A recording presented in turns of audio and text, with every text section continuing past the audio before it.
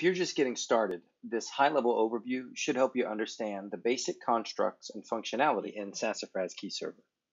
Additional videos in this series will provide detailed instructions for the features mentioned here. The very first thing you should consider when setting up your key server is how to identify standard computer records. The default is to identify based on MAC address, which means that a single record will follow a physical computer even as the name and location changes throughout the life cycle of the machine. A common alternative to MAC address is to ID based on computer name, so that usage records transfer to new machines as long as they're assigned the same name as the hardware they replaced. This works well for hardware refreshes in many lab environments, for example. This change is made in Key Configure under Computer ID Types in the Config menu, but be sure to watch the video on this topic before making the change. In the standard view in Key Configure, you'll see four windows: Computers, Products, Policies, and Purchases. Let's look at Computers first.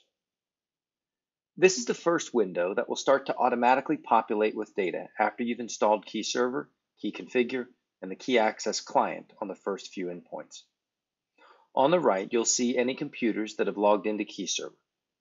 New computer records will appear in this window as users log into them after Key Access is installed.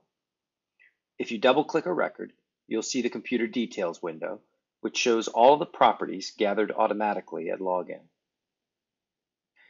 As soon as you have more than a few computers listed, you'll want to organize them into divisions.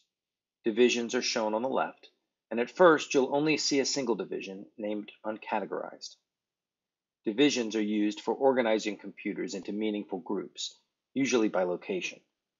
In a university setting, for example, divisions often represent labs or classrooms. In a corporate setting, they might be used for departments or buildings. Divisions can be nested, and a higher level grouping called sections can be used to organize divisions into departments, campuses, or other high-level or administrative categories.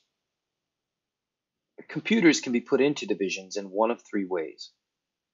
The most automated way is to integrate with Active Directory and have divisions mirror the OU structure in AD. If AD won't work for you, you can use internal rules instead. For example, a rule can be created to place a computer into a division if the name starts with certain letters or numbers.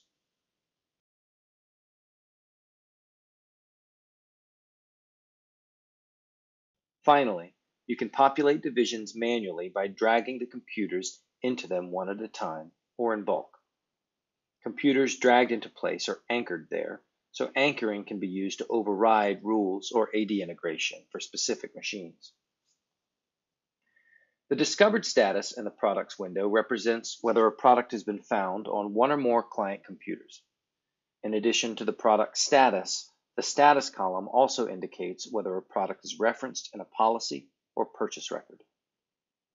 The related category is for products that do not appear to be on any of your computers.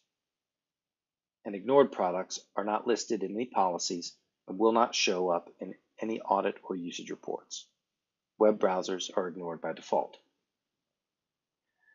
Software policies in Key Server are a powerful way to manage and track usage for the software on your network. Fine-grained controls allow you to measure or manage usage against a defined license limit, and with advanced features like time sets and computer or user groups, it's even possible to give priority access to specific classrooms or labs during certain hours and days each week. When combined with detailed purchase records and our unique reconcile features, Key Server can even help you stay in compliance by tying usage limits directly to your purchases for each software entitlement, keeping track of expiration dates, upgrade and downgrade rights, and other license metrics automatically. During initial setup, however, it's often best to hit the ground running with policies intended to simply track usage of important software products. These can be set up very quickly, and you can return after a few weeks when some usage data has been collected to decide whether purchase records or enforcing limits is necessary. In Key Server 7.6, the process of creating a new policy just to track usage is virtually automatic.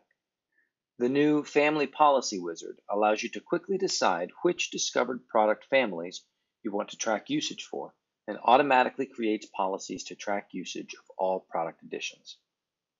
KeyServer will immediately begin tracking usage of the selected product families. Once you've made policies and allowed some time to pass to gather usage, you can run usage reports like usage div cross policy or histogram policy. The goal of this video has just been to help familiarize you with the KeyConfigure interface and to help you create a few initial software policies for usage tracking. We didn't dive too deeply into other configuration options, usage reporting, or look at the KeyReporter web interface at all, but hopefully you feel more comfortable making your way around in KeyConfigure. When you're ready for a deeper dive, review our documentation or have a look at some of the other videos in this series. Thanks for watching.